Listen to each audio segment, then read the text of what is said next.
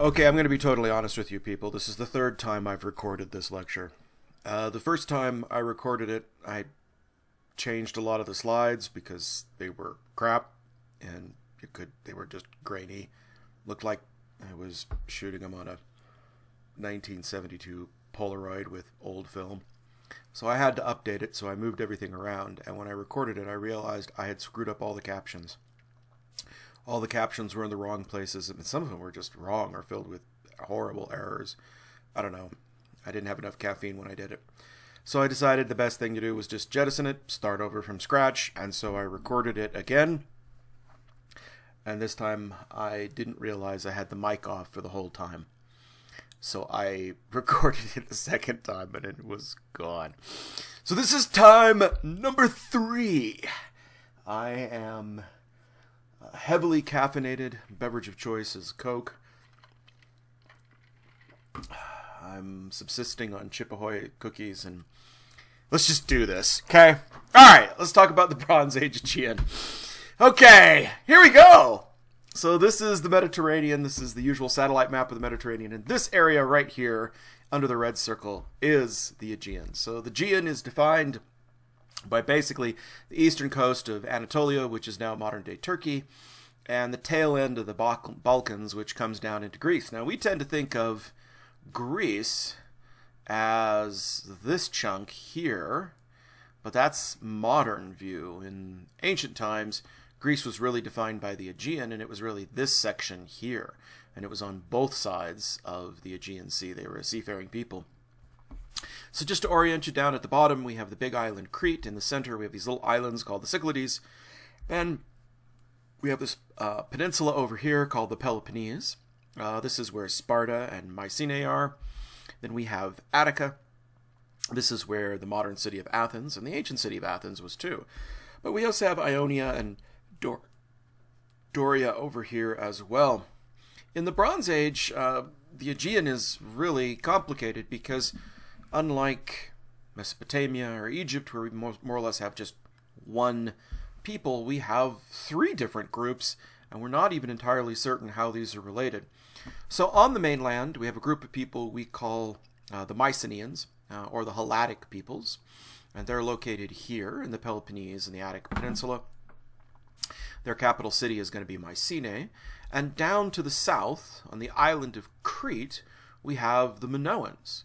And their capital city, or at least it seems like their capital city, is a place called Knossos. And then in the Cyclades, these tiny little islands in the center, we have another culture. And again, we're not entirely... We know that the Mycenaeans, the Helladic peoples, are definitely Greeks. They're some of the first Greeks to actually enter into the region. But we're not certain if the Minoans or the Cycladic people are Greeks, or even if they're Indo-European. They may be something else. On the far end of the Cyclades is a tiny little island called Thera, more commonly called by the tourists Santorini. And on it is a Bronze Age Pompeii, a city that was buried under a volcanic explosion, which is always a bad day for the people who live there, but a good day for us because it saves all of this information. A little bit about Aegean chronology. It's a mess, and it's basically based on pots. Pots change styles, just like fashion changes styles over time, and then these pots get broken, they get buried, and the older stuff's on the bottom, the younger stuff's on the top. So these strata give you a kind of way of dating things. So if you go to another site and you find a pot that looks like a pot over here, you can guess that they came from roughly the same time. Emphasis on roughly, because we have very few hard, fast dates in the Aegean world. We have no historical information or very little historical information, so all of this is relative. And so we break Crete down into early, middle, and late Minoan. We also break it down into palatial, because they have these palaces, and there are periods where the palaces are building and periods where they stop building. In the Greek mainland, it's very similar. We have early, middle, and late Helladic, and in the Cyclades, it's the same. But here's where things get thorny, because they don't exactly happen at the same time. The Cyclades are late to develop, and so they're going to be the last to change over to the new styles. Crete seems to be ahead of the game, so Crete's going to have really fascinating pottery, and the Cyclades are going to be developing their own strange pottery called the frying pans. We'll talk about it. But the influence seems to go from the Minoans to the mainland and the Cyclades. So the Minoans are the first game in town. They're the high style, and so everybody's going to be copying them. And so you'll notice that there's a lag, that we can be into the Middle Minoan and the Middle Helladic, but we're still into the early Cycladic. So again, these times are relative. They don't exactly correspond. Just because you're Middle Minoan doesn't mean you're Middle Cycladic. It could be early Cycladic. It gets even more confusing as we go on, because then the Helladic peoples start to dominate, and they start spreading their influence and their unique pottery styles into other areas. So, and then you have to overlay all of this, the palace periods, when the first palaces, the second palaces, the third palaces were built, and then the period when they stopped building palaces called post-palatial. So if my dates look very iffy and very fudgy, and, you know, they push around a couple hundred years, that's why. Because, you know, it depends on what book you're looking at. Everybody has their opinion, but nobody's really entirely certain. All right, so let's start in on the Cyclades, this group of islands here. So this group of islands here, they're really small, but people inhabited them for the obvious reason is that they're easily defendable. They're kind of bound by Andros in the north and Santorini or Thera in the south. The other islands, Chios and Rhodes and Lesbos, those are over to the east, and they aren't part of the Cyclades. So the Cyclades is just this tiny group of islands. Keros is a very important island. A lot of the finds we're going to be looking at is from Keros. But these are rocky little islands that people made a living on. And they have a very unique kind of art. They have these Cycladic figurines, and these are found nowhere else in the world. The Cycladic figurines are grave goods. We always find them in graves, and they are almost always, not always, but almost always female, which makes us think that they may be fertility symbols. When these were uncovered in the 19th century, they were really kind of startling. This is the beginnings of modernist art, and modernists absolutely love these, and you can understand why. They look modern. They have abstract heads, blade-like noses, stylized figures, and bodies. About the only thing that we can say for certain is they wanted us to know they're female. They have a gesture towards breasts, and they also have an incised area in the vulva and the female genitalia. So they definitely wanted us to know these were female. The largest are 5 feet tall, but most are around the area of 8 to 12 inches. And we call them fertility figurines because, again, they are, you can tell they are interested in delineating the female genitalia. They often have a triangle, and the triangle has a single line indicating the female genitalia. So they definitely wanted us to know they were female, and because of that, we suspected that they may be fertility figurines. But then somebody started looking at the graves, and they discovered that most of the graves are male graves. These appear to be males and appear to be elites, warriors, kings, rulers, stuff like that. So maybe they're not fertility. Maybe they're some kind of goddess. I've mentioned it before, but if you go to the Middle Ages, the saint that is invoked the most for military victory is the Virgin Mary. She's an extraordinarily popular saint. You don't think of the Virgin Mary. You think of her as all loving and nice. You don't think of her as this badass who guarantees victory in battle, but that's the way she was seen in the Middle Ages. So who knows? Maybe we're imposing our very narrow gender stereotypes onto another age. Maybe this is a warrior goddess. We don't know. But you have to admire the very stylized renditions of the heads, the lips, the blade-like nose. So what can we say about these things? Well, they're definitely funerary objects meant to accompany the dead in the afterlife. And mostly female, although we do find a few males, and they're mostly standing fertility figurines, but we do find a few things like this lyre player who's playing a lyre, an early harp. And they're actually more naturalistic in the early periods. They actually look a little bit more humanistic in the first periods, and they get more abstract as time goes on. They were painted. There's traces of paint on them, but none of that paint, most of that paint doesn't survive. So while they're made out of limestone and marble today, they were really meant to be very colorful, and some of the details like the eyes and other features were painted on. There is one other artifact that the Cycladic people are famous for, and that is the so-called Cycladic frying pan. These are these oblong objects. They often have, I guess you could call them a handle, but they're not really handles. These two nodes on one end. Sometimes they have one, sometimes they have three, but usually two. And you can tell why they call these things frying pans, because when you see them flip over, they look like frying pans. They have a lip around the outside. They have these, let me just do that again for you, they have a decorated back, and they have a kind of lip that looks like a frying pan. Well, the one thing we can tell you certain about these is they're not frying pans. They are no evidence of any scorch marks on these things at all, and so we know they weren't used for cooking. And in fact, we don't know what they were used for. They're decorated on the back, but maybe that's the front. Some people have suggested these may have been lids to baskets. That could have worked.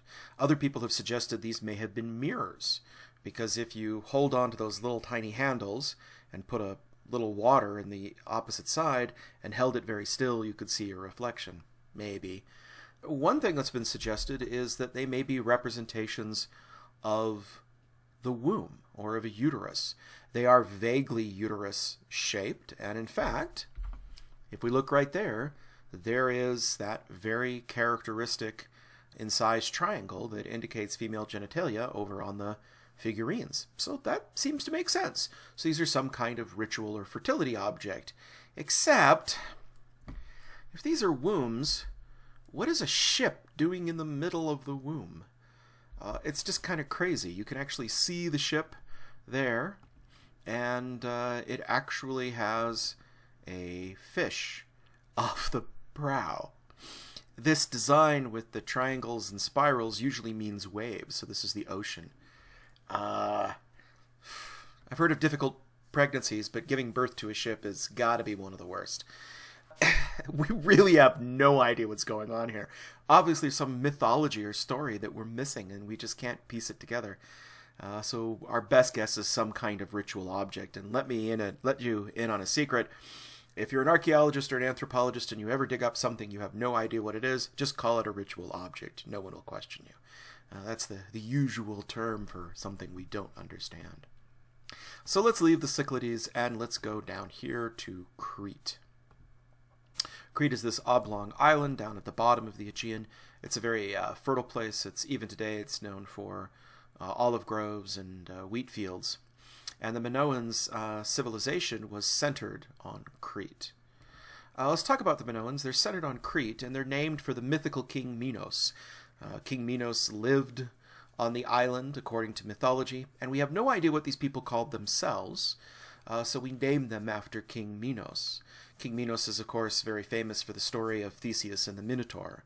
His wife gives birth to this monster that has the head of a bull and the body of a man, and he does what any loving parent does. He locks it in the basement, and once every 7 years, he feeds it 7 virgins and 7 young men, until Theseus comes along, and he manages to persuade the king's daughter, Ariadne, to give him the secret to killing the Minotaur, and he does. And what we'll notice is, I'm not suggesting that story is true by any means, but what we'll notice is there's an awful lot of bull imagery around the island. We do know that they were literate, they had a writing system, but unfortunately we can't read it. And so it's something of a mystery to us. And the palace at Knossos seems to indicate that these were vassal states that were ruled by a centralized government, some kind of feudal system where they gave tribute. So the story of Theseus and the Minotaur is disturbing on so many levels. If you really want to blow your mind, go figure out how the Minotaur is born. And if you really want to not blow your mind, don't go read it. Greek myth. It's lovely. And again, I'm not suggesting there were actually bull-headed monsters, but from the bull imagery that we find all over this island, it suggests that there's something going on. Perhaps Athens was a tribute state to Knossos and had to offer up 7 maids and 7 young men as a form of tribute. We'll talk more about that when we get to the bull leaper.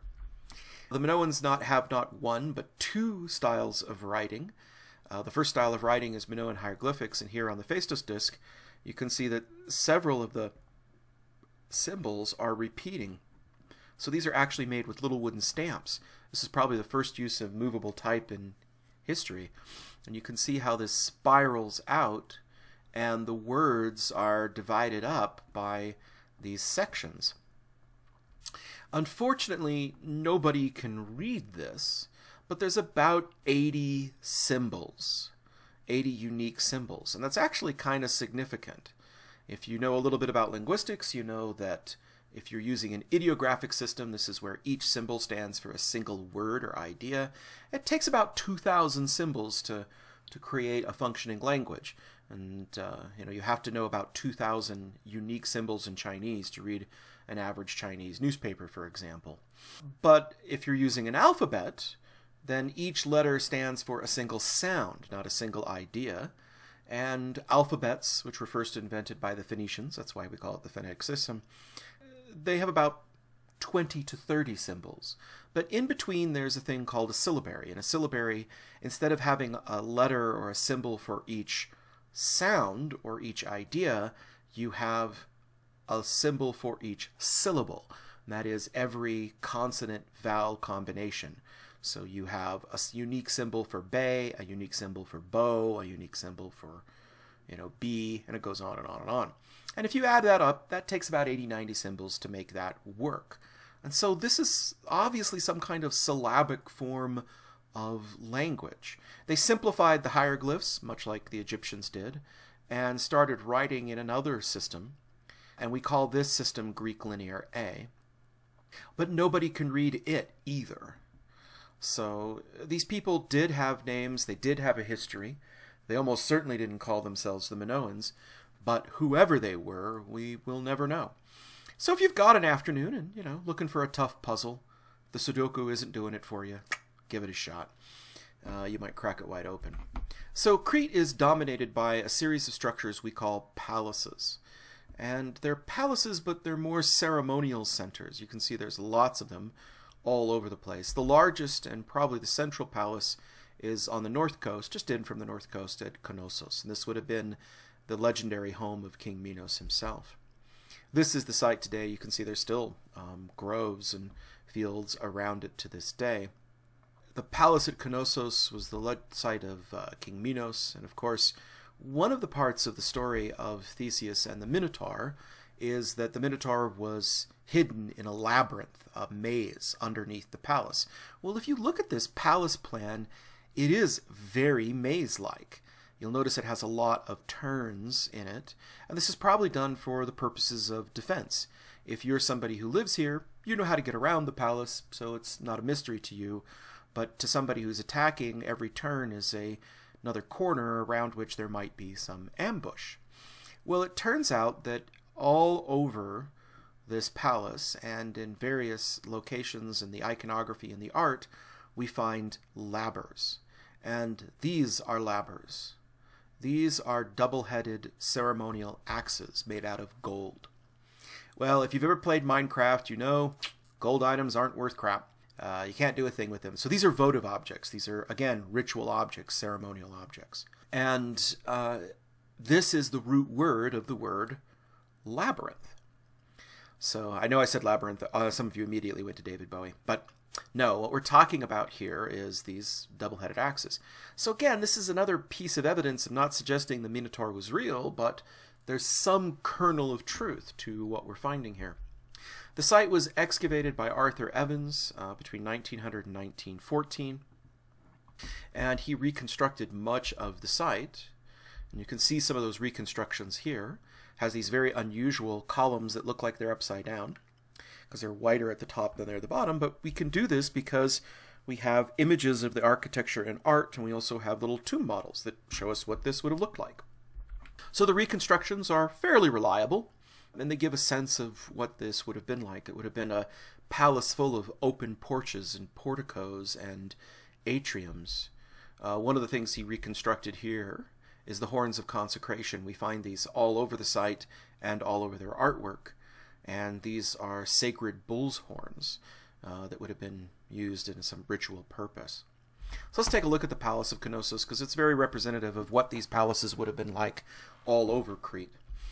These palace complexes all have the same features, and they're all built around a large central courtyard, which we believe is a ceremonial center, a place of ritual performance.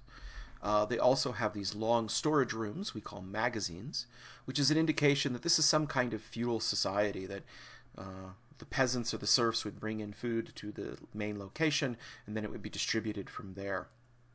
And so this is a place to bring either tribute to the king, or tribute from vassals, or tribute from serfs. Then it has a royal residence. Makes sense. You've got a place to live. But also a major function of it is that it has all of these cultic sites. These are rooms that are obviously meant for some religious purpose, shrines, cultic spaces. They're lustral basins, which are places that you could wash and purify yourself.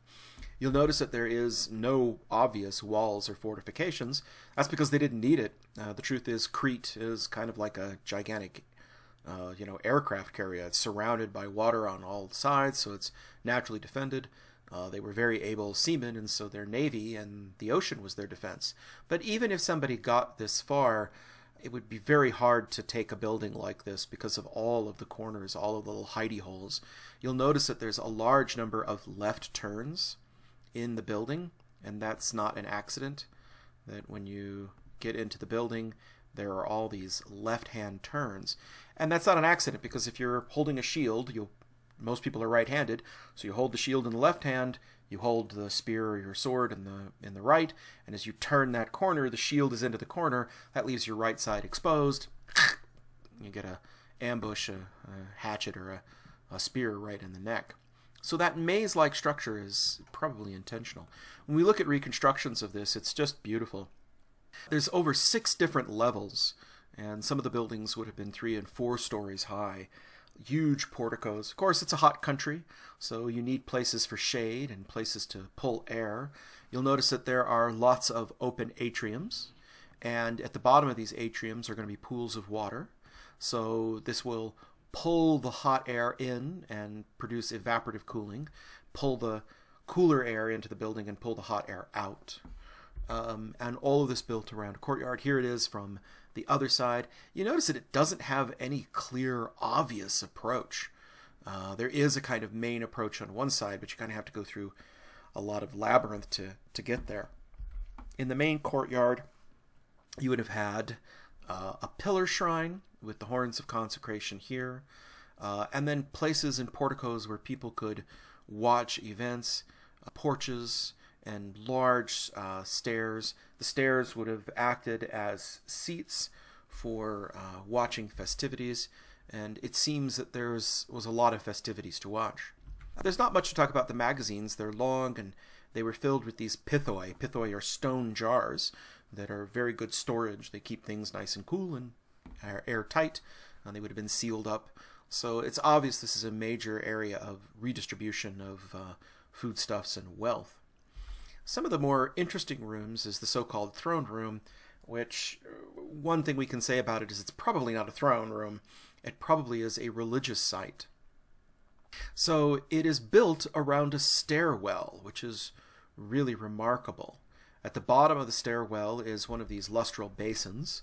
So this is a place where you could wash. So again, you have air that gets pulled in over the water and goes out the stairwell, creating evaporative cooling. But this is also a place where you could be ceremonially cleansed. And in the middle of the stairway, as we see in this animation, is a throne room. And the throne room is interesting because you don't approach the throne room from the front like we think of a throne room. You instead approach it from the side. It has a single throne carved out of a single block of gypsum, and it's surrounded on all sides by griffins. Griffins are animals that have the bodies of lions and the heads of eagles, and they represent a divine presence. They're guardian figures. So they're just like the Sphinx in that way. So notice also there's another basin in front of the throne here. Here's the throne here. Here's another view of it this way. And so this was obviously used for some kind of ritual washing. This is some kind of temple, and the throne is probably not reserved for a king, but for some kind of priest or priestesses. even if it is reserved for the king, it's likely that this was a religious functional space. You notice that they're surrounded by lilies. One of the things that's really interesting about Minoan art and Aegean art is the use of fresco, and the frescoes are very lively, very dynamic and organic. And you can see that when we go to the residence on the opposite side of the courtyard. So if we go to the opposite side of the courtyard, we have a series of halls. These are called the King's Room and the Queen's Room, but those are just romantic names that were given by Arthur Evans. We have no idea who actually lived in these places or what their titles were. When we get to the Queen's Megaron, or the Queen's Room, we see that it's beautifully decorated. It's got a wonderful portico, and it's also got a fresco. The fresco in this case is really unusual in the sense that usually the frescoes in the art that we've seen reinforce a central image. Let me back up to the throne room and explain what I mean by that. You'll notice how these griffins are symmetrically placed either side of the throne. That gives you a clear indication that whoever's sitting in that throne is the important person. And notice that they are symmetrical side to side. This is what we might call a heraldic structure. Heraldry is crests, symbols that denote kingship or nobility, but it's also a hieratic structure. A hieratic structure means priestly. It means a religious structure. Notice how it has registers and it's organized in that way. So this is all meant to indicate who is the most important person or what's the most important function of that room. But we get outside of there and we don't see that. Instead, what we see is a beautiful fresco of dolphins gambling about in the surf. You can see this net-like pattern here that represents the waves. It's very nice. It's very nice. If you've ever seen like reflections off the surface of a pool on a ceiling, it looks just like this. But notice that there are sea plants on all sides, so we're actually supposed to imagine this like we're looking down into a pool and seeing these dolphins. There's no hieroglyphics, there's no registers, there's no symmetry. Think about Egyptian art. Everything is so structured in Egyptian art so you know exactly what's going on. There's very important gesture, etc. But none of that exists in Minoan art. It's instead very free-flowing and organic. It has no hieratic or heraldic structure most of the time. And it's just meant to be enjoyed. It's probably one of the earliest examples then of art for art's sake. And the reason this doesn't have any hieroglyphs or anything else is, think about it. Do you need hieroglyphs explaining your wallpaper? No. You know, your wallpaper is there to decorate the room. And that's probably what this is there to do. There's a few other frescoes that are of interest. This has a relief to it. You can see that it's modeled in low relief. And this is obviously some kind of priest or king. We're not entirely certain, but they are holding a rope. Whatever they were holding the rope to is long since gone, but we assume it was a bull being led to sacrifice. And there's some commonalities here with Egyptian art. He is in the profile, but his hips aren't quite forward enough, and his eye is not quite a frontal eye. A frontal eye looks like this, and a profile eye looks like this, and this is a strange kind of halfway in between the two. And we'll see more of that as we go on. This is one of the more famous frescoes recovered at the site. This is the Toreador, or bullfighter fresco, but it's actually more accurately called bull leapers. And this is again where we might have a kernel of truth to the story of Theseus. So the story of Theseus is that Knossos demanded tribute from Athens, and every 7 years Athens had to send 7 young women and 7 young men to be fed to the bull monster, the Minotaur. And maybe they weren't being fed to a Minotaur, a bull-headed monster. Maybe they were being fed to an actual bull. Maybe not being fed, or they were forced to fight a bull. So this is, first of all, just dynamically, there's nothing like this in Egyptian art. We have this really organic figures. They're clearly in motion. The bull is leaping itself off the ground and is in full gallop. So stylistically, this is really quite amazing. It's very organic, very free-flowing. It takes a little bit to explain what's going on here. We believe that this was a ritual that was performed in the central courtyard. A wild bull would be set loose, and men and women, and yes, these are men and women. Men are usually shown dark-skinned because they work outside. Women are supposed to work inside, so they have fair skin, but these clearly have breasts, so these are women. So these are men and women who both do this. And the idea is that, wild bull is going to be angry. You get the wild bull to charge at you, and as the wild bull charges at you, you have a very difficult choice. You can either flee, which would defeat the purpose of the ritual, or you can try to dodge the bull's horns. Now, the only way to do this is to grab onto the bull's horns. So rather than being gored alive, you've got to grab the horns. One's got to imagine this is an extraordinarily difficult thing to do. If you're holding on to the bull's horns, this is a very, very difficult place to be.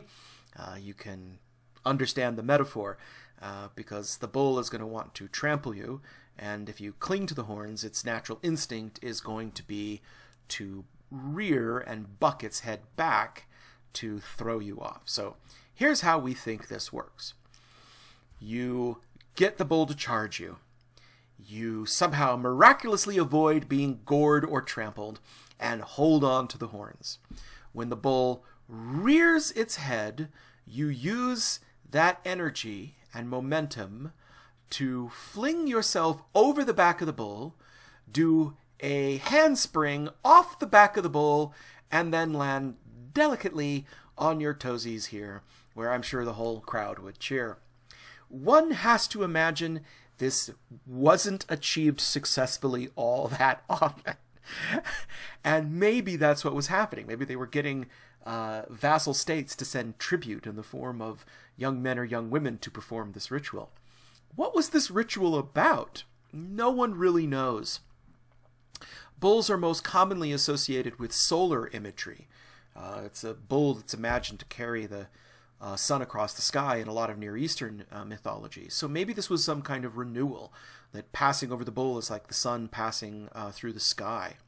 And if this wasn't performed adequately, then maybe this was feared that you would have poor harvests or not a good growing season. There is another fresco which seems to be the audience watching this event, called the grandstand fresco. When we look at it, it's very hard to see in the original, but here in the reconstruction, you can see that there's this pillar shrine right in the center, and there's also these monumental staircases right here, and this seems to be these shrines and monumental staircases in the actual courtyard. So there's a one-to-one correlation between those, and that kind of makes sense. So these are the people who are watching this ceremony. You can see that there are both men and women. You have this group of women here, but here are men, and most of them are just heads. There are some prominent women here on either side who are given the full body treatment, but we'll talk about them in a bit. So you can imagine people sitting along the eaves of this building watching this kind of event. So bull imagery is very, very common everywhere you look. Some of the things we find are at the site are these raita. A raiton is a vessel. Usually it means a drinking vessel, but these were never meant to be. You're never meant to drink from these. These were ceremonial vessels, and they are hollow on the inside, so they can hold liquid. One thing that's interesting about these, this one was beautifully carved out of stone, and again, it's hollow on the inside, so it's really quite skilled. But you can see that this has been reconstructed, that it's got all these little cracks in it, right in the forehead. So they had to put this back together. When they found this, this was smashed. And for the longest time, they thought these things were smashed accidentally. They just, things get buried in a ruin and they get smashed. Happens all the time. But they discovered that every single one of these they found was smashed right between the eyes and the forehead. That means it was intentionally smashed. It was ritually smashed with a hammer. And that means this is probably some kind of simulacra. A simulacra is a proxy. It's a stand-in for a sacrificial victim. So this thing may have been filled with wine, may have been filled with blood, we don't know, but you can imagine it being struck with a hammer and then all the liquid pouring out. It must have been quite, emphatic, really kind of a spectacle. And we do find bull's heads, including another similar bull's head Rhyton from Mycenae. So we know that this idea, this bull's head imagery, gets copied into the mainland. We can see this bullhead imagery elsewhere at the sarcophagus. This is the Aya Triada sarcophagus. It comes from the Aya Triada site, which is over on the far west end of the island of Crete. But we call this a sarcophagus, but it's probably an ossuary meant to hold just the bones or the ashes of the deceased. And on the side it has a fresco, and the fresco depicts a sacrifice scene. On the one side we have this little kind of guy. You'll notice he has no arms or legs, so he's probably meant to represent a statue of the deceased, and he's seated in front of what looks like the door to a tomb. There is a tree in front of him and some steps, and so people are bringing offerings this direction. And two of the people that are bringing offerings this direction are carrying little miniature bulls. Now, these aren't little kind of Dotson-sized, bovines, although they do exist. I discovered there are actually miniature cows. They're the size of like St. Bernards. They're big, but they're much smaller than actual cows. They're so cute. I went to a petting zoo and saw them. But no, these aren't miniature cows. These are obviously meant to be ceremonial vessels, and so these are ceremonial vessels that are being given to the spirit or the idol representing this deceased ancestor. If we go over to the other side of the Aya Triada sarcophagus, the other side of the frieze, we'll see two women who are presiding over some ritual libations. They are pouring liquid into a pithoi. Notice that we have our labbers. I know they look like golden bats, but these are actually labbers, these double-headed axes, these symbolic axes. And we have a man playing music because, hey, if you're going to have a sacrifice, you got to have music.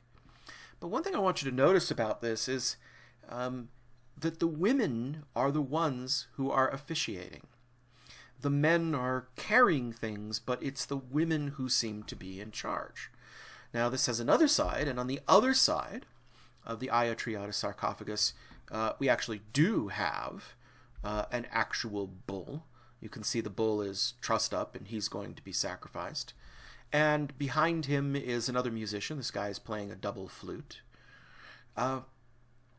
But, again, the men are in subservient roles. They are doing, playing the music or carrying objects. The women who are officiating, the people who are officiating at the altars are women. So we see a woman here, and we have this other woman here who is officiating at the altar. And then we see at the altar, we see another double-headed golden axe. We also see offerings that are being made, and we see a shrine, and in the shrine we have horns of consecration.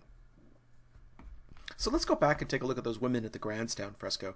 This is something that is very, very important to Minoan civilization, but also very important to the Aegean, is these women. We see these women everywhere, and they're always very elaborately dressed.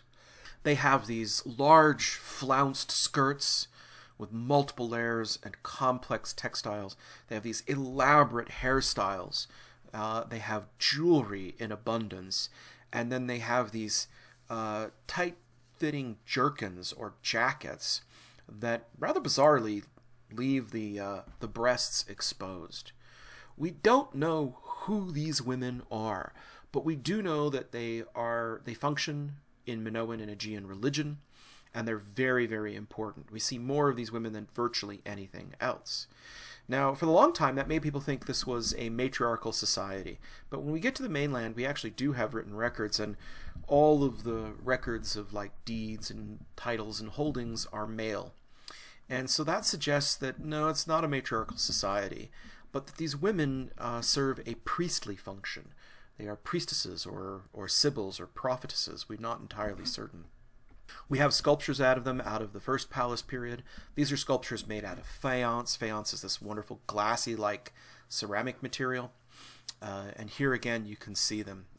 Snakes are often symbols of fertility, so maybe these are fertility figures, but they have flounced skirts, elaborate jewelry, hairstyles, headdresses, and of course open bodices, which is kind of unusual, but there they are. So that seems to emphasize the fertility aspect of it. We also see these women in finds all over the region. These are signet rings. These are large gold rings that would be stamped into wax or clay to act as a kind of seal or signature. So these are carved into gold, and we see them here. These actually come from shaft graves in Mycenae and in the mainland. So here we have again these elaborate women. They're incredibly elaborate skirts. They're open bodices. One of the women is lying on what appears to be an altar.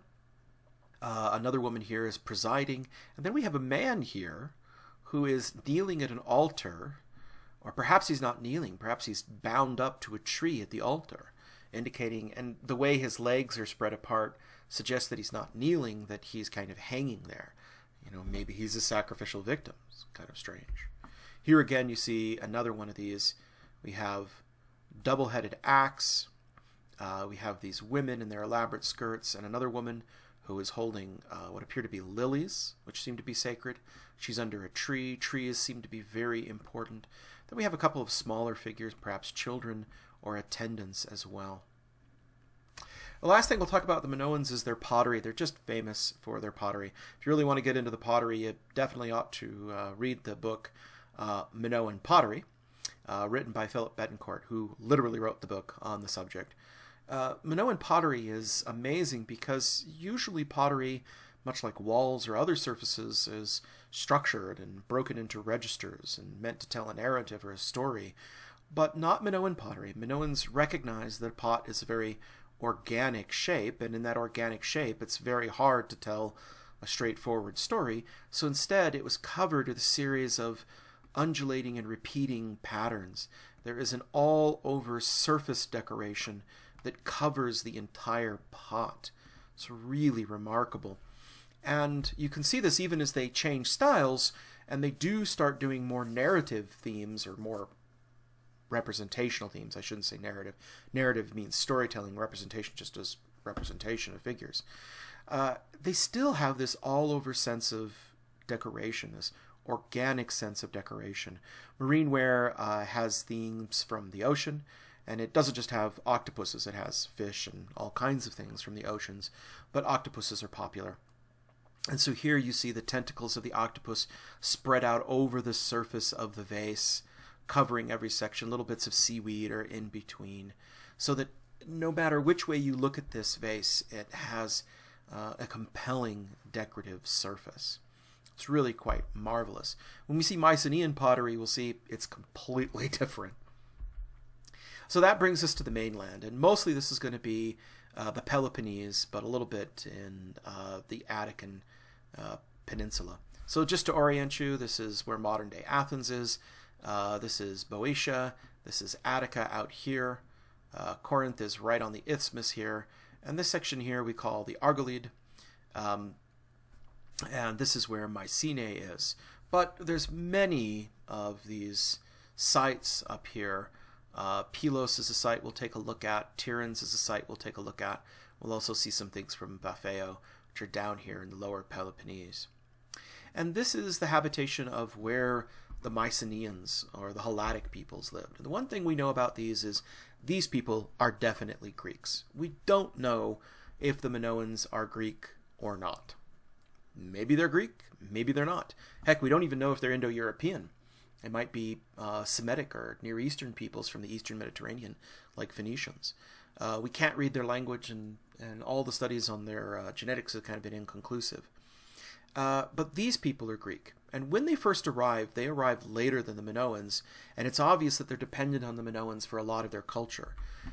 They actually adopt Greek Linear A, and Greek Linear A is used by both the Minoans and the mainland peoples. But pretty soon, they invent their own writing form, which is called Greek Linear B. Now, Greek Linear A has never been translated, but Greek Linear B has been translated, and it is a syllabic form of Greek. And it's only used by the Mycenaeans, and it was deciphered in 1951 by a guy named Vastris, who wasn't even an archaeologist or a linguist, so it's really kind of an amazing achievement that he pulled it off. But it opened up a whole world to us and gave us a much greater understanding of who these people are. So we call them the Mycenaeans because of Mycenae. Mycenae is the legendary city of Agamemnon, and so that seems appropriate. Mycenae definitely seems to be their capital city, but whether they called themselves Mycenaeans or not, well, actually we can say that. They didn't call themselves Mycenaeans. They called themselves Greeks. But of course Greeks didn't call themselves Greeks. They called themselves Ellenikoi. The Greek word for Greek is Ellen, or Ellenikoi. We call them Greeks because when the Romans first encountered Greeks, they asked, "Where are you from?" And the Greeks said, "Oh, we are from Grekoi," and that was the city they were from, not the nation they were from. And so ever since then, Romans called everybody who came from that Greek. Same way that, you know, it's a misnomer. Same way we call Indians Indians, even though they're not from India. They're from the West Indies. So it's just a tip, you know, if you ever encounter an alien species and they ask, "Who are you?" Say humans or Terrans. Don't say Utahns, or all humans will be known as Utahns from that time onward. And they are definitely Greek, and they're very militaristic. They build massive fortifications. We call these fortifications Cyclopean because they're so massive, people thought they were built by giant cyclopses. And they have a very militaristic rule. At the top of the food chain, the hierarchy, is a thing called a Wanox. And the Wanox is a warlord god king. It's a fantastic title. And he definitely seems to be semi-divine, much in the same way that the Near Eastern kings are semi-divine. And while all of the individual city-states are more or less under their own rule, if he calls them to war, if he calls them to battle, they have to answer. He has a second in command called Elawagetos, who's kind of like his major domo, who goes out and makes orders and controls things, his executive officer. And then underneath that, we have a whole bunch of smaller rulers who are vassals. And the word used here to describe these vassals is basileus. And basileus is a Greek word. It's the Greek word for king today. But it obviously didn't mean king back then. What's interesting is all of Bronze Age civilization collapses, and when it collapses, those two upper titles, Wanox and Lawagetos, they disappear from Greek. They're never used again. But Basileus preserves. So it sounds like once the warlord god king disappeared, the Basileus, the kings, took over. But they have this very strong militaristic society, which we'll see. Their central capital is in Mycenae. It was excavated by Heinrich Schliemann, and in 1879. Now, the funny thing is, the city had never been buried. It had always been known. I mean, anciently the Greeks said, "Oh, that's Mycenae. That's the site of the great city of Agamemnon, this great hero from Greek mythology in the Iliad." But no one actually believed it. In the 19th century, the belief was, that's all fairy tales. None of that is actually true. And no one ever bothered to excavate it. So you got to give Heinrich Schliemann credit. You know, he's kind of an interesting character. He made his own fortune and then decided to spend the rest of his life doing archaeology. And he's one of the founders of archaeology. So he went and excavated this. He excavated Troy, and he found a boatload of stuff. So here you can see the modern city. This is what's left. At the top is a citadel. And then here is Grave Circle A, and then the Lion Gate would be located right there. You can see how massive the fortification walls are. Look at how thick that thing is. It's plenty thick. Here's a reconstruction of what this looked like. And it's not laid out like the palaces of Knossos at all. It has a lot of the same similar features in architecture, but it fits the landscape. And the biggest feature is that it's this mammoth wall. And the walls truly are colossal. So large, again, that people thought they were made by giants or cyclopses. Here you can see a detail from the walls of Turin. Here's a person for scale, a small person for scale, but relatively, you can see how gigantic those boulders are. Here is the plan of the fortress at Tiryns, and you can see just how thick those walls actually are. Just look at them. Also, it shows how militarily minded these people were. This is the gate right here, and so if you were to get into the citadel here, you would have to first go through this gate, cross this gate, again take a right turn here into another gate. All the while, people standing up on these walls and these buildings could rain down slings, arrows, spears, rocks, dead cats, whatever they wanted. This is essentially the human equivalent of a blender, of a Cuisinart, and going through it would have been a very unpleasant experience. You can see that over here at the main gate to Mycenae. It has this spur out here to defend the gate. The gate would have been this massive 10-foot tall wooden door that filled this space, and has these massive blocks of stone.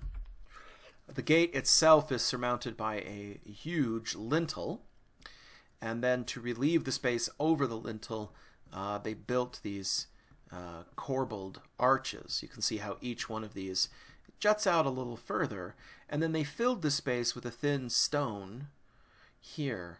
And this stone, again, it has more of this heraldic kind of structure.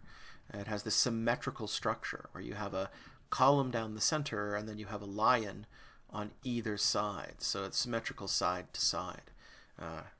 This would have been the emblem of the city. Well, just inside the city gate, we have Grave Circle A. And Grave Circle A was a burial ground for their kings and their elites. It's surrounded by a low wall, and the low wall is made up of slabs of stone. There's 2 rows of these slabs. You can see one row there and one there. And then the interior would have been filled with rubble. It's broken down now. It would have looked something like this.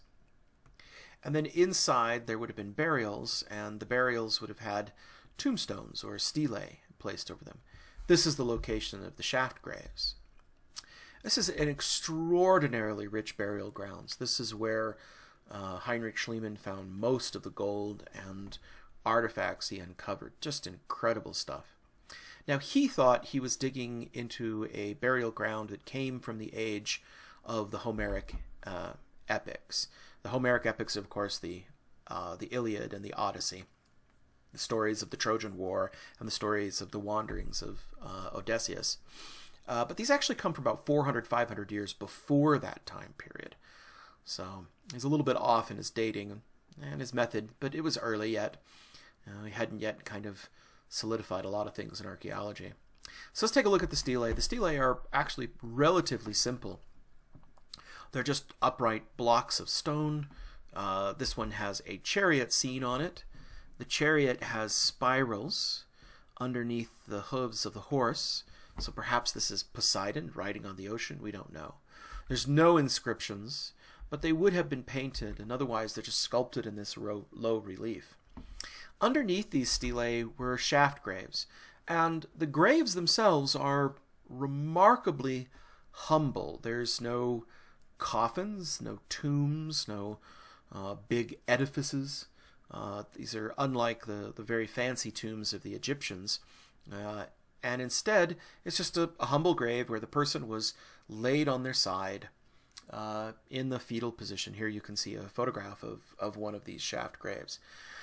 And these would have been the shaft graves of the warriors and the rulers of the city, but what makes them special is they're just loaded with an enormous amount of luxury grave goods, and I do mean luxury. An incredible amount of gold in dazzling array. So we have pins for cloaks, pins made out of crystal and gold, drinking cups, jewelry, crowns, plaques, golden vessels, jewelry in endless profusion, rosettes and volutes and ducks and dragonflies. Here's a set of earrings. These are basket earrings, and they have these beautiful foliate motifs. Another thing we find are these plaques. You'll notice that these plaques have little holes in them, and that's so they could be sewn onto shrouds. Literally thousands of these things were found, so they would have been sewn onto shrouds that would have covered the deceased. When we look at the iconography, you can see that we have octopuses, we have bulls' heads with labbers, double-headed axes, and we have pillar shrines. And these are all themes that come from the Minoan world. And so it seems that they are copying the Minoan artistic expressions. And that makes sense. Remember, the Mycenaeans are late on the scene. They're the ones that have arrived later. And when they arrive, the Minoans are already this big civilization on the island of Crete. So they're going to copy the big civilization in the region because they're very prestigious and have a lot of influence. This is what we call the Versailles effect. Louis XIV in the 17th century built this massive palace at Versailles, and he gathered all the artists and courtiers and poets, etc., to them. He created this incredible culture, and so pretty soon all of the royal households of Europe were emulating Louis XIV because he had this very high style. So we'll see these plaques and gold relief in abundance. These were wrapped around them and their clothes. You can see how many of these plaques were. It just must have been dazzling. And one of the other things that we have are these golden death masks. This mask was wrapped around the face of the deceased. I know that when you look at it today, these ears stick out like Alfred E. Newman or Will Smith, but nope. You have to realize that's a bit of a distortion. This was actually bent back around the face, and when they pulled it off, it was so fragile they didn't want to bend it back, so they just left it the way it is. So this is a little bit of a distortion of how it's supposed to look. It probably would have looked a little bit more naturalistic than this. But this is the same idea as the golden mask of Tutankhamun. It's there to protect the face and to give it adamantine flesh that will last into the ages. Stylistically, it's very abstract. The ears, you can see, are very stylized, as are the eyes. But it is unique. There's several of these gold masks that exist, and each one of them is unique, and that suggests that even though this is very stylized and abstract, they probably should be considered as portraits. Some are very finely crafted, such as this one. Others just look like they crammed aluminum foil on top of the face like a bunch of old leftovers, but there you go. But definitely, they're unique enough that it's a way of seeing that they definitely wanted to preserve something of the individual. And of course, the other thing we find in these are weapons. These are warriors, mostly. There are some women, but there's mostly men. And we see a wide array of swords. Just an incredible display of swords and weapons and spears. These are all bronze. This is before the Iron Age, but you can see that they had pommels carved out of ivory, hilts decorated in gold. These bronze swords were just amazing. They were wicked sharp and very strong. You can see the central rib here, but it's the hilts that really steal the show. Here you have two lions turning to face each other, and then a handle that's completely covered in these beautiful spiral motifs. Outside of the Anglo-Saxon period, I think these are the most beautiful swords in the world. They're just dazzling, and it tells you how much this was a warrior culture. Beautiful inlay. The blade is actually inlaid with silver lilies. You can see the lily motif continuing on the handle. Some of the shaft graves have inlaid blades, and these are just exquisite. They're inlaid in gold and silver and niello. Niello is an alloy made out of silver and sulfur, and it's a shiny black. So here you can see the silver, the gold, and then the black here is niello. And this is a nilotic scene. A nilotic scene is a river, so you can see a river going through it, and notice there are papyri plants. And this looks very much like an Egyptian cat. So we see influence of Egyptian art as well. But some of these are purely Mycenaean. Mycenaeans loved warlike imagery. and hunting, and so you'll see lions being hunted. I love how the artist here has very cleverly made the lions here fleeing away. This one's looking back like, you know, come on, let's go. And as they're running and galloping, they fit into the narrower sections of the blade, but over in the wider sections of the blade, we have the upright standing humans. This poor guy is getting mauled by this lion, but these other people are fighting back. You'll notice they have these figure 8 shaped shields, and these shields have ox hides, spotted ox hides on them. This is a clear marker of Mycenaean culture. We never see these anyplace else. We also see signet rings in abundance. This is a signet ring that came from Mycenae. It shows them hunting a deer using a chariot. But we also see bull leapers. This is the Theseus ring, and this is a signet ring that came from a shaft grave in the Plaka district, which is just below the Acropolis in Athens. This is the oldest section of Athens. And here we have a bull leaper, much like we would see in Knossos. Notice that the bull has incredible anatomy. This is a tiny little ring. It's just a couple inches across, and yet all this beautiful carved anatomy. We also find cups. These are the Vaphio cups. These were found in Vaphio, in another shaft grave. So there's shaft graves all over the Peloponnese. And in this case, we have 2 cups. One of them is known as the peaceful cup, and one is the more militant cup. On one of the cups, we see somebody trying to capture a bull by catching it forcibly in a net.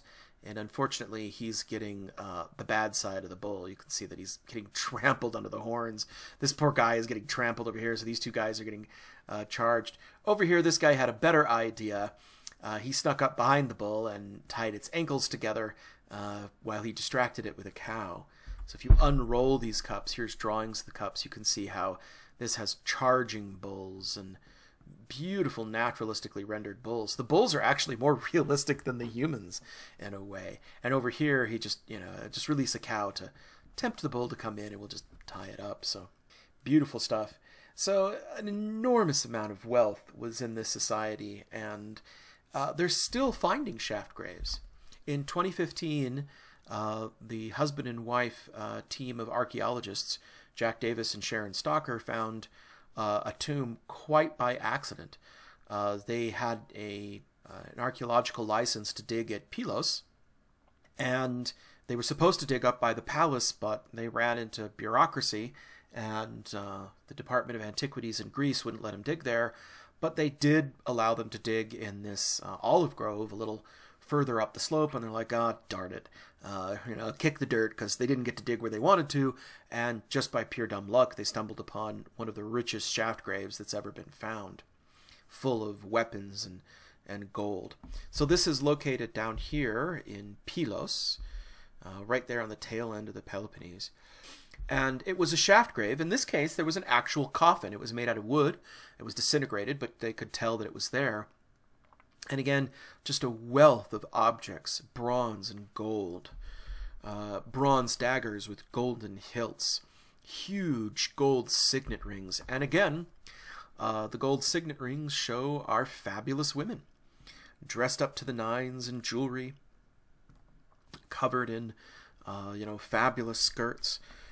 Surrounding a central shrine. The most amazing object, though, is this warrior gem. Now, this is intaglio, so this is the same thing as these, gigantic signet rings, but instead of being carved in gold, which is relatively soft and easy to carve, this is carved in chalcedony, which is this very hard, semi-precious gemstone. Can't even imagine what it must have taken to carve this in this detail. We have 3 warriors. One warrior is fallen, and his sheath and his sword are fallen by his side. You get this wonderful view of the anatomy of his back here.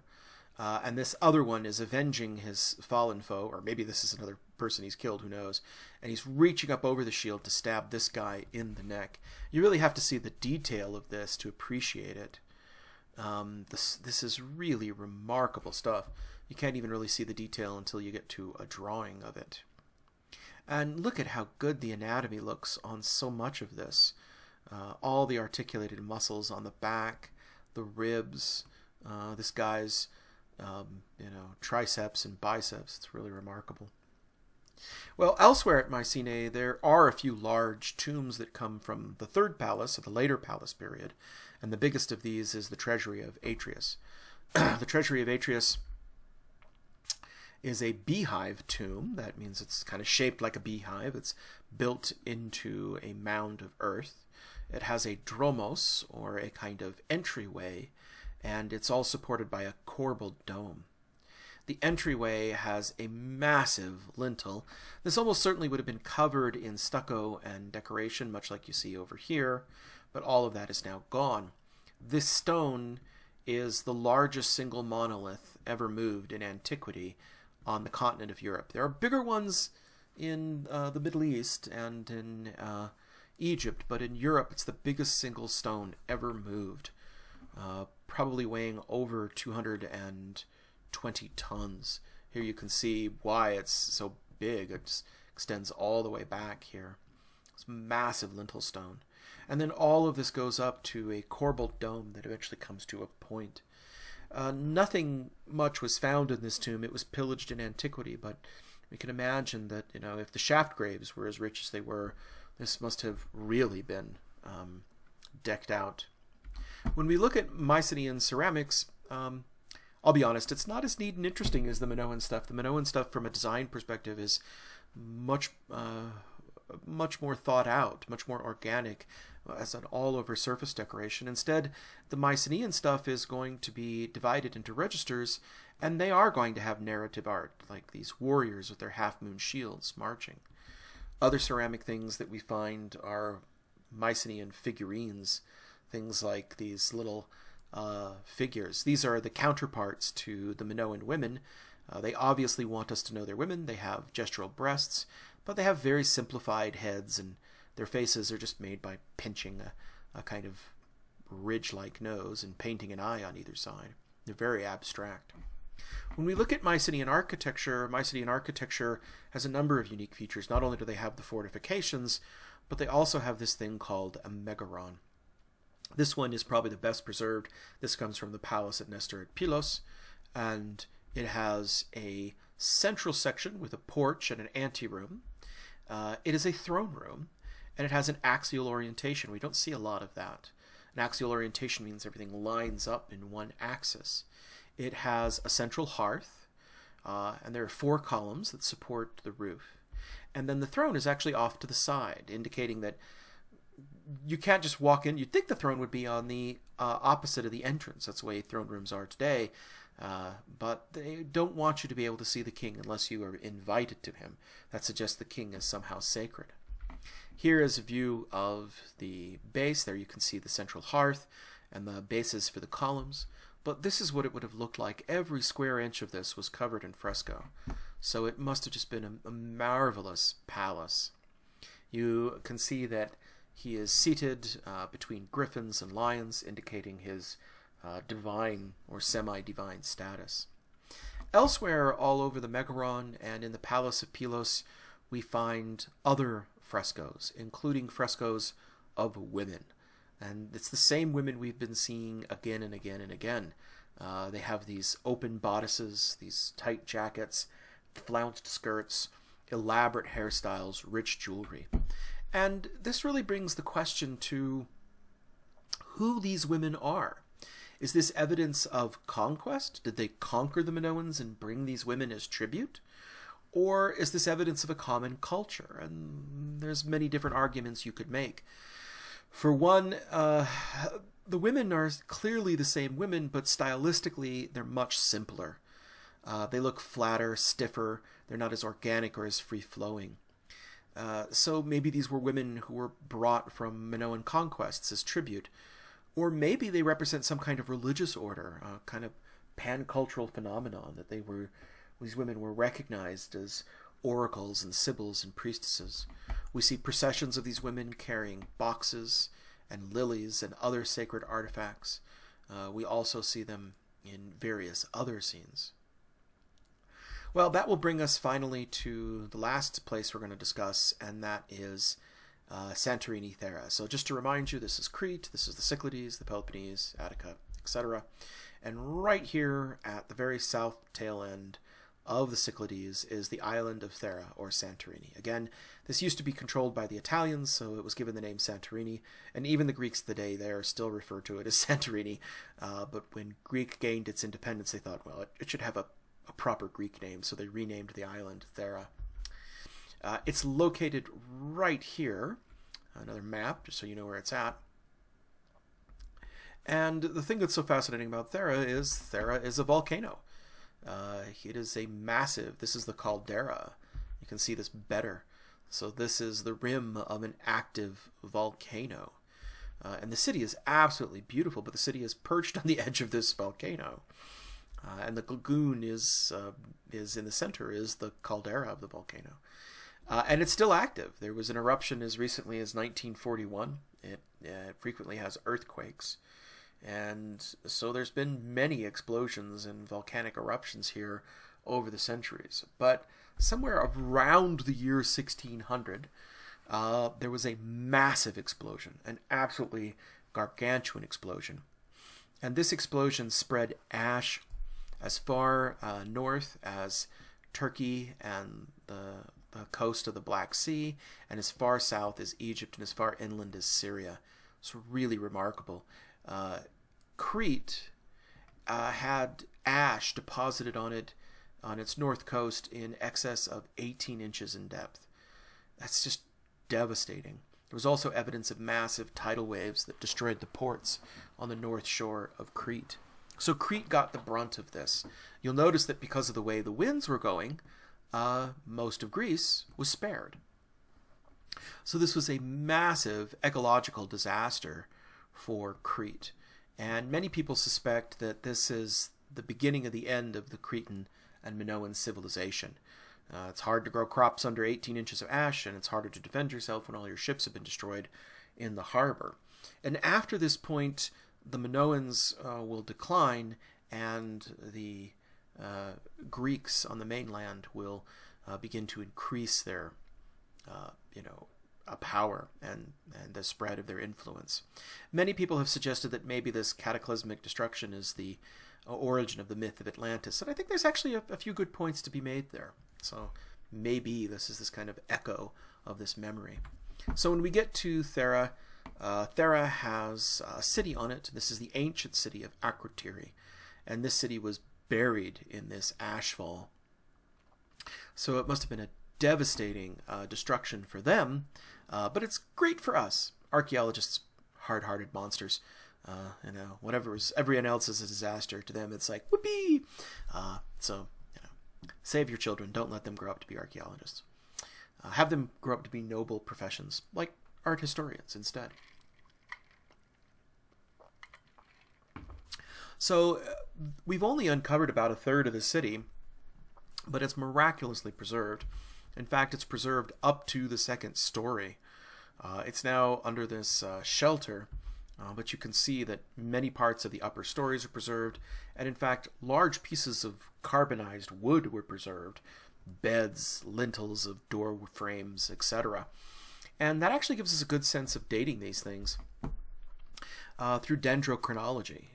Wood records the history of the tree it was cut from, and the tree has tree rings that represent growth cycles, and those growth cycles are like a fingerprint. They're very precise. You can have a thin ring or a thick ring, but the pattern of thin or thick rings is generally very indicative of the climate.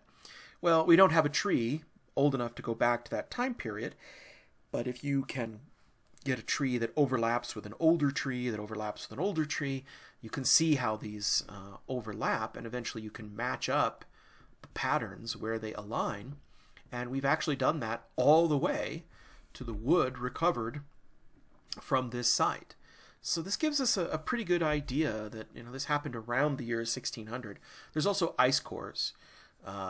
Volcanic ash goes into the sky. It filters all over the atmosphere. It falls out of the sky, and it falls onto glaciers in places like Greenland and Iceland. And then that ash gets covered by a new snowfall. And then snowfalls happen year after year, and this gets compressed down into ice. If you take a core out of that, you can see that dirty layer, and you can count the number of layers above it, and you can get a pretty good guesstimate of where that volcanic explosion happened. So through tree rings, dendrochronology, and ice cores, we have a pretty good idea of when this happened. But the more amazing thing is how well preserved the buildings are and the frescoes. Nearly every single room has beautiful frescoes in it. Some of them are actually in situ. That means they were still on the walls. Most of them had fallen off the walls and had to be reconstructed as here, but some of them were still on the walls. So we're going to look at a few of them. The two big ones we're going to look at are Zesty 3 and the West House, but we're also going to look at the spring fresco, which I think is in the Delta area. So the spring fresco is named a spring fresco because it seems to be this scene of spring, of blossoms and flowers and birds, and it's really remarkable. This is one of the frescoes that was found in situ. We have no idea what this room was used for. It has a low shelf on the top, and then it has this wonderful undulating landscape of lilies and swallows.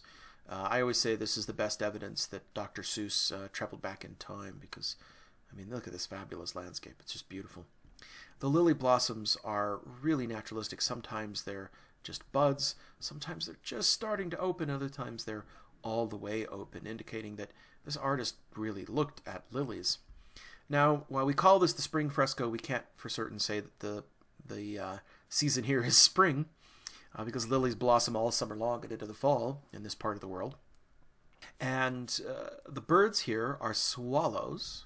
You can see the birds right there, and they're really remarkable. They have this wonderful calligraphic style where each of the wings is made with a single brush stroke. It's really incredible. Love seeing how this swallow has his legs tucked up. And there's been various debates about what these swallows are doing. Some are saying they're building nests for the spring. Some are saying they're actually fighting for mates, and that would be a fall. It's hard to tell, but I think everybody was just everyone was bowled over by the naturalism and the organic quality and the high quality of the painting. Zesty 3 is one of the only places that we can say probably had a religious purpose, even though it's a little bit mystifying. Zesty 3 has two stories. In the lower story, there is one of these lustral basins for washing and anointing, and there is a depiction of a shrine with the horns of consecration. Pretty good evidence that this is some kind of shrine. There's also scenes of women. We're going to start in the upper gallery, and in the upper gallery we have these two women, and these two women are saffron gatherers. Here's a picture of the fresco as they reconstructed it. Here's the fresco, and it's just dazzlingly beautiful. So we still have this wonderful undulating landscape, but we also have crocus blossoms. Crocus blossoms are the first blossoms that bloom in this spring, and so these are definitely a springtime plant. And these young women are going out plucking the stamens from the crocus blossoms, and the stamens is how we get the spice saffron. So this is very labor intensive. That explains why if you ever bought saffron, it's, you know, pretty darn expensive even today, because it requires all this labor to carefully pluck the stamens, and the crocuses only blossom in the spring. They're some of the first flowers to blossom in the spring, so it's a really kind of symbolic feature of that. When we look at these women, they have the beautiful flounced skirts. They have the jewelry hanging off of them. You can see the jewelry. But one thing you'll notice is the hairstyles are a bit different. This one has this blue head, and this represents a shaved head. And then she has this single lock. You also notice that she doesn't have any noticeable breasts. So this girl over here is a prepubescent girl. This woman over here is just starting to get breasts. You notice that she has a very short haircut. So it seems to be a tradition that once they reached puberty, they would stop shaving their heads and allow their hair to grow out fully. And so that's a very important feature of this, that we see a lot of varying ages in the population. If we go to the lower scene down here, we'll see older women. Now the woman over here has her head partially shaved, and appears to be adolescent. She has the jewelry, but the neat thing here is she has this translucent veil that she's pulled over her whole body. You can see in the details that they've painted the clothes as see-through, these very, light, gauzy fabrics.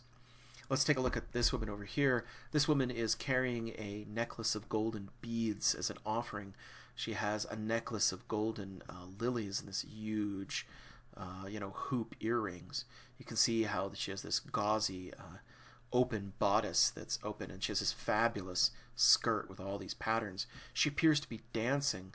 She has a full head of hair, and she's very clearly fully developed, so she is a young, full, vibrant woman in the full flower of adulthood.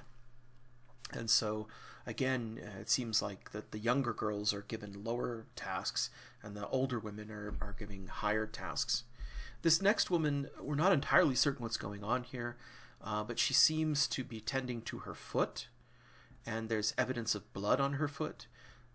Maybe it's not blood, maybe it's anointing. You notice she has a hand to her head, and she has like a laurel branch. All of this indicates this is some kind of ritual offering or anointing going on. We're not entirely certain.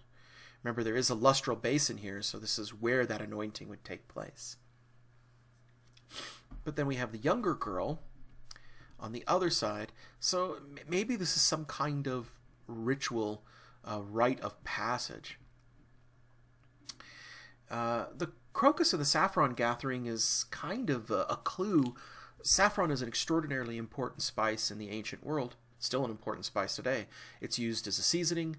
It's also used as a medicine and as a dye. It's used to dye robes, and there are some early recipes in the ancient Near East that call on using large quantities of saffron to bring about a woman's menstruation. So that's an interesting feature, and considering that we have all of these women, we have some women who seem to be older women who are in a state of menopause, some who are just beginning to menstruate, others who are prepubescent. This seems to be some ritual about coming of age. Something's going on, and the crocus is very, and the saffron is very significant to that. All of this ultimately leads to this scene over here, and in this scene we have an offering scene.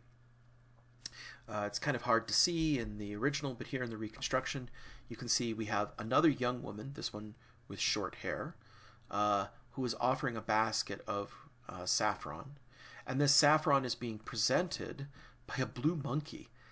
Blue monkeys are often seen in Near Eastern art as attendants to the gods, so that is pretty good indication, along with the raised dais here, this throne, that this is some kind of goddess. And if you didn't know that for certain, there's a griffin behind her, and every time we see a griffin, that's kind of an indication that this is a goddess. When we look at this in detail and take a look at these figures, you can see how really wonderfully drawn they are. I want to point out many of these figures are not shown from the front, that their shoulders are rolled to the side. They have these very dynamic, very organic, very naturalistic depictions. You can see all of her fabulous jewelry of dragonflies and ducks, these enormous hoop earrings, as well as jewelry and beads, golden beads woven into her hair. Blue is usually used to show silver in this case, and yellow and red is used to show gold. And then the griffin behind her is just kind of a big clue that this is a goddess, that we are entering into a divine space. But other than that, we can't say anything really concrete.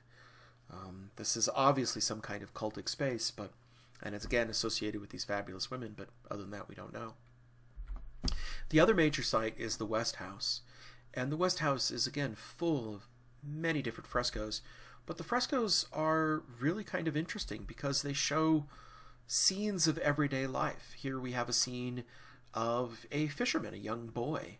Notice he has the shaved head too, indicating that he is just now coming out of puberty, or he's transitioning. Notice that again his shoulders aren't quite frontal. Notice that the eye is not quite a profile eye, not quite a frontal eye, but halfway in between. We see them moving into this direction. but there's no sense of what this scene is for other than it's just a beautiful scene of everyday life. You can see that he's carrying fish.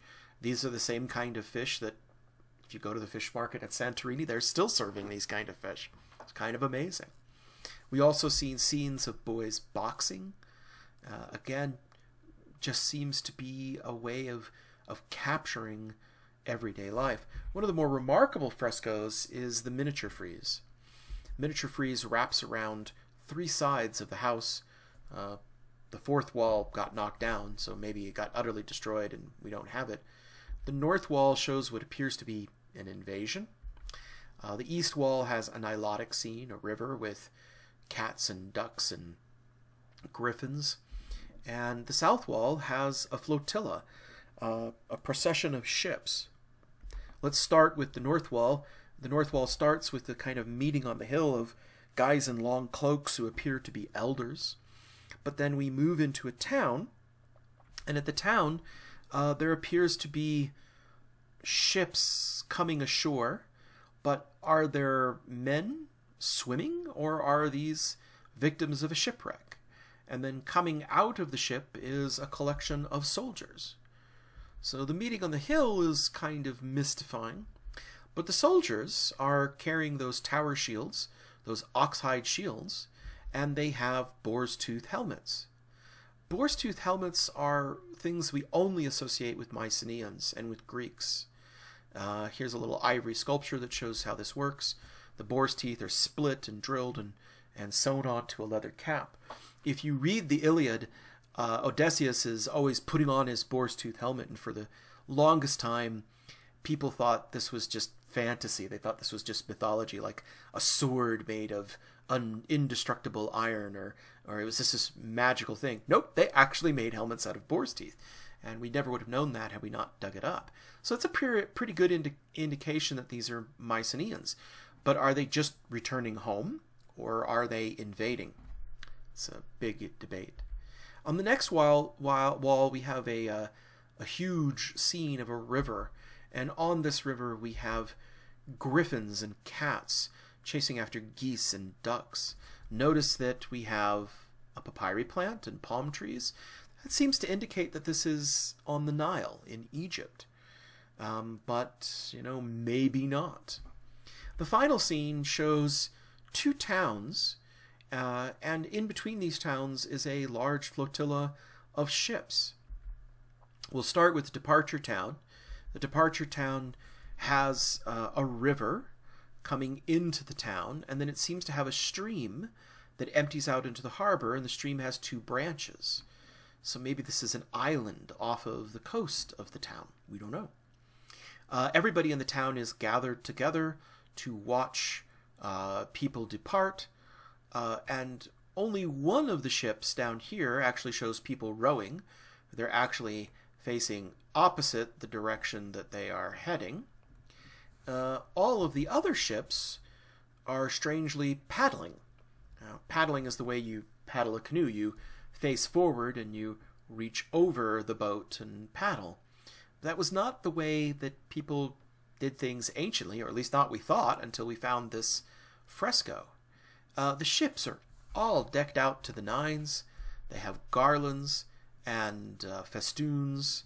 They have a ship's cabin, and back in the ship's cabin we have the captain.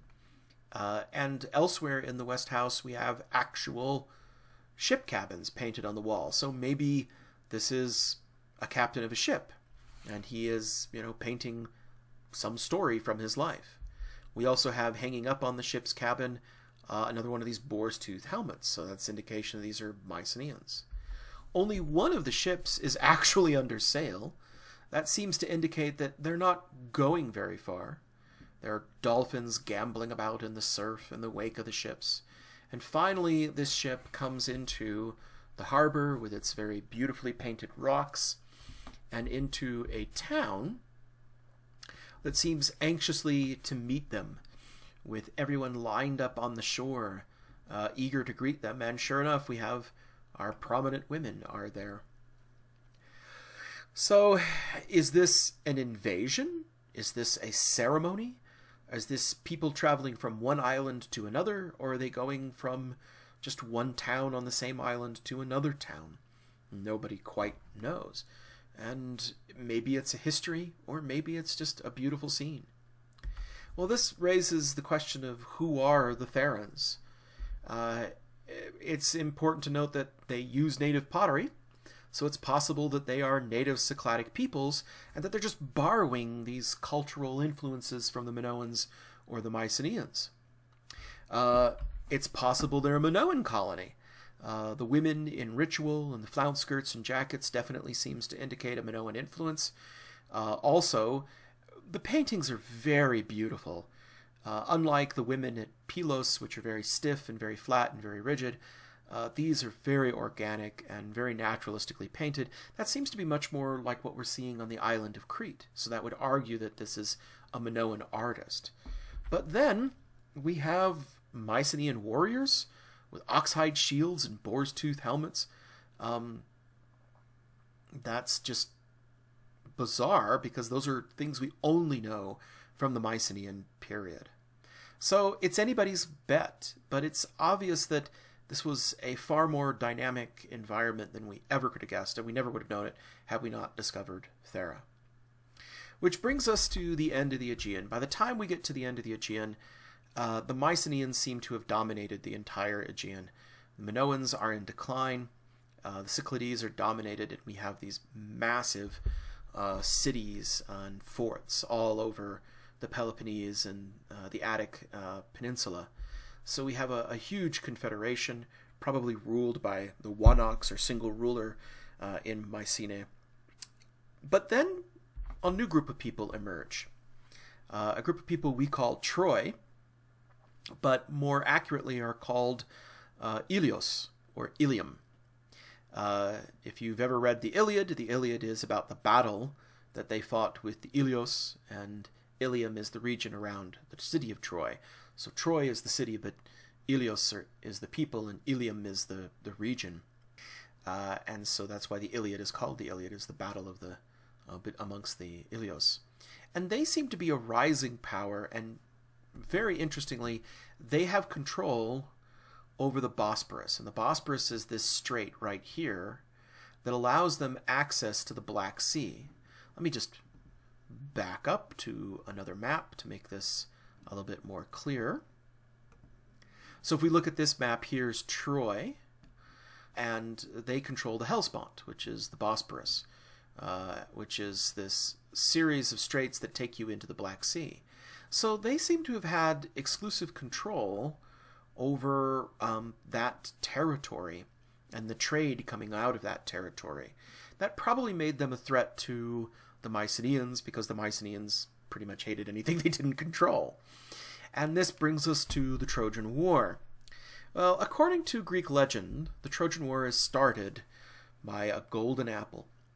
Eris, the goddess of strife, throws a golden apple of discord amongst the three highest-ranking goddesses: Athena, the goddess of wisdom; Hera, the goddess of queens and kings and powers; and Aphrodite, the goddess of love and fertility.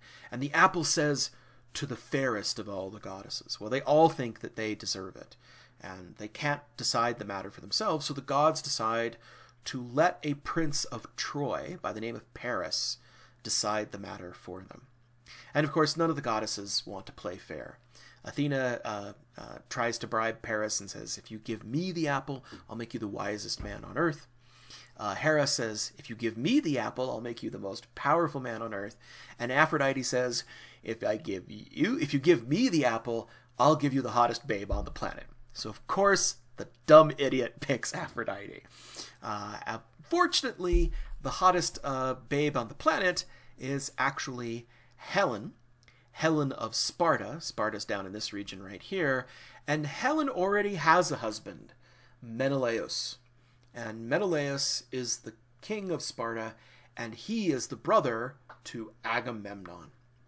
Now, according to some of the legends, Helen goes away willingly with Paris. In other legends, she didn't go away willingly. But either way, Menelaus sees this as a great insult, so he goes to his brother and his brother pledges to return his wife to him. And so, because Agamemnon is the Wanox, he is the leader of the Federation, they all go to war. And for 10 years, they fight this absolutely destructive, suicidal war against Troy. And of course, ultimately, Troy falls. You've heard the story of the Trojan horse. The Trojans let the horse into the city, and the Greeks are hiding inside. You can see them hiding here in this decoration from a vase. And it ends in the destruction of Troy. But what you may not have known is shortly after that, we have the complete and total destruction of every Mycenaean fort and city in a very short period of time, less than 50 years. And no one's entirely certain why.